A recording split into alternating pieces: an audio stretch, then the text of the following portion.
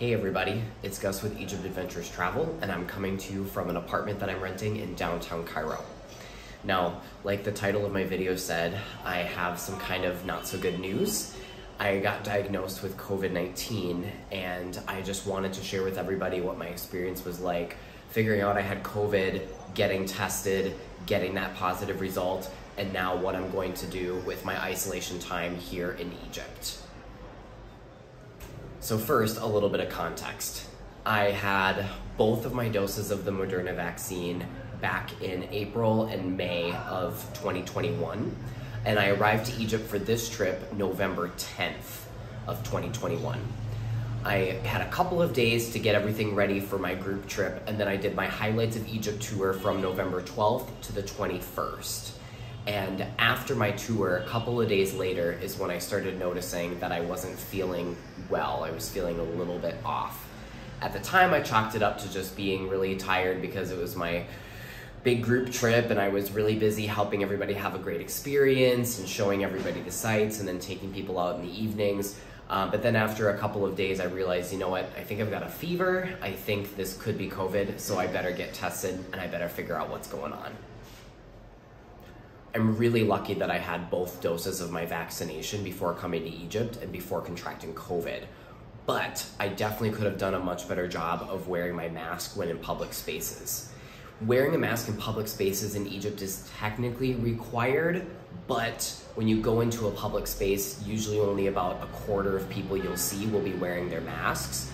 And I was not consistent with wearing my mask, except for in places like in the airport or on an airplane or in public transportation. If I would have worn my mask more consistently, I might not have contracted COVID.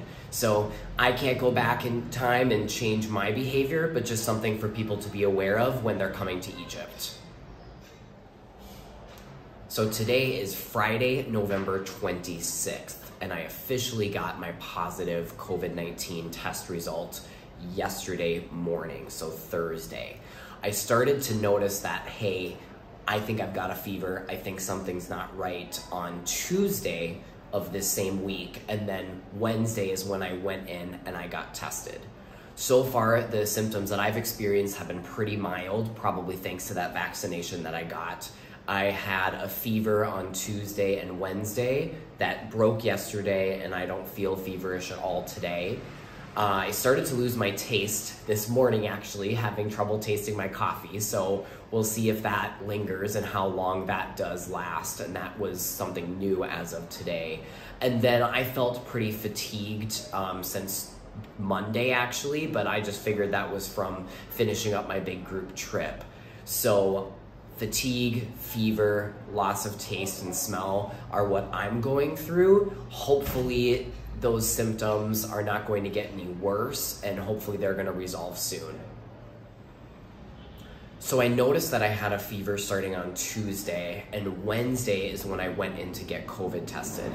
I really wanted to pay with a credit card, so unfortunately I couldn't use the service that I've talked about in previous videos because they're cash only. So I actually went to Alpha Labs, which is a reputable lab here all over Egypt, and I went to one of their locations downtown that I'll share in the description for this video below. I was able to get my COVID test, get my results in less than 24 hours. The test cost me just under 100 US dollars, 1,500 Egyptian pounds, and I was able to pay with a credit card. I got my test results, which I'll share with you in a little bit, via text message that I was able to then go to a website in English and see my results that clearly said that I was positive for COVID-19. Here is the text message that came through from Alpha Labs. The second message is the one with my results. All I had to do was tap on the link. And here is what came up as soon as I tapped on the link. I didn't need to enter any information. The results are in English, and I can clearly tell that my COVID-19 test was positive.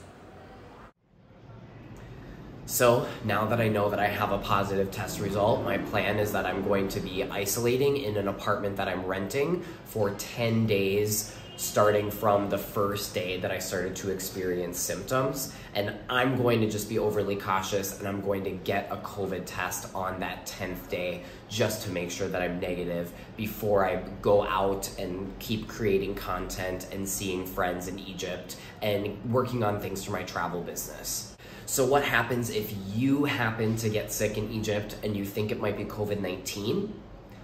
First, I would recommend that you get tested as soon as you start noticing symptoms. So you can go to the lab that I recommended, Alpha Lab downtown. If you're able to pay cash, you could have Dr. Marwa or one of her doctors come to your hotel and do the test in your hotel room, or you can use one of the other labs that are throughout Egypt that can do COVID-19 testing.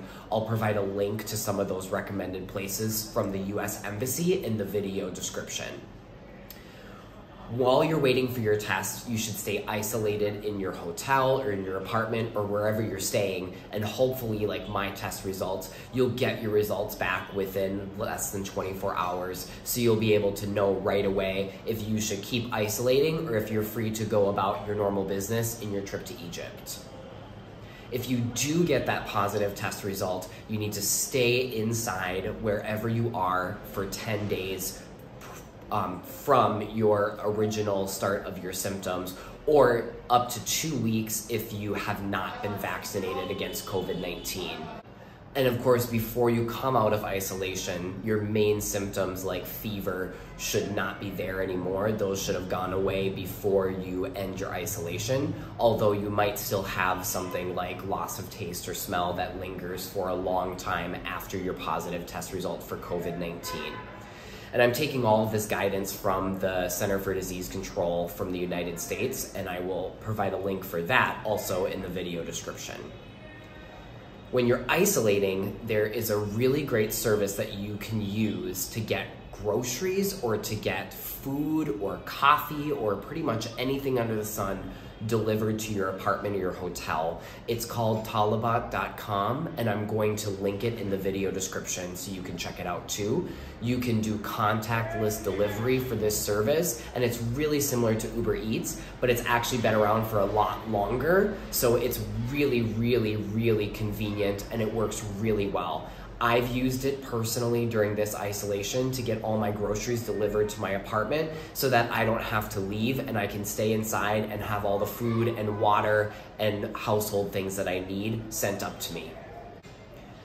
So my plan for the next several days is to continue working on blog posts and other content for my travel business that I don't need to be outside on the streets, on public transportation, at museums to get work done on, and also just resting up and recovering from this virus. Thanks for watching, everybody. And if you happen to have a positive COVID-19 result while you were in Egypt, I'd love to hear about your experience. What were your symptoms like? What was it like isolating at home?